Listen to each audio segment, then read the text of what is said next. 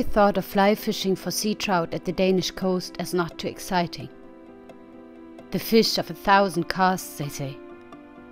Long and powerful casts, almost blindly into the endless ocean, with only some rocks as a reference point.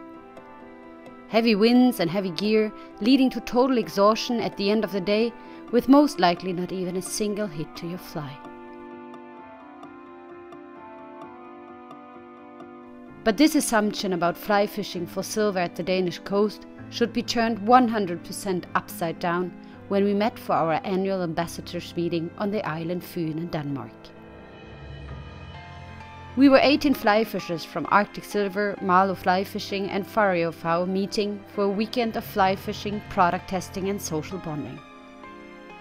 3 of our ambassadors are local fly fishing guides on Fyn, and that should be the turning point for all 18 participants that weekend. The first evening our guides gave us an introduction on how to fish the Danish coast at this time of the year. Along the shore, they said. The shallow waters, they said. Light gear, small flies and thin tippets, they said.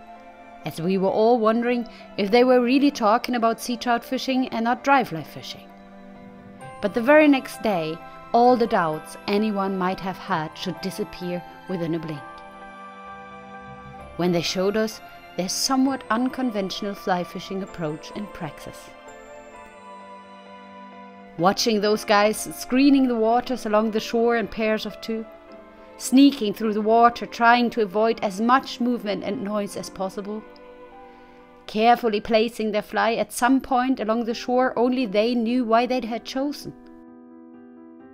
Those guys were 100% inside the world of sea trout science, with only one thought on their mind.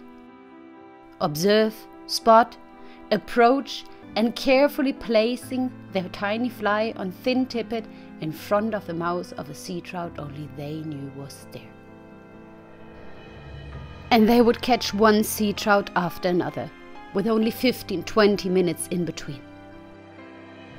Like stealthy hunters, they would pace the waters, and the rest of us would try the same. Of course, it should take us others some time to adapt, but at the end of the weekend, each and every one of us had caught at least one sea trout in the shallow waters of Denmark.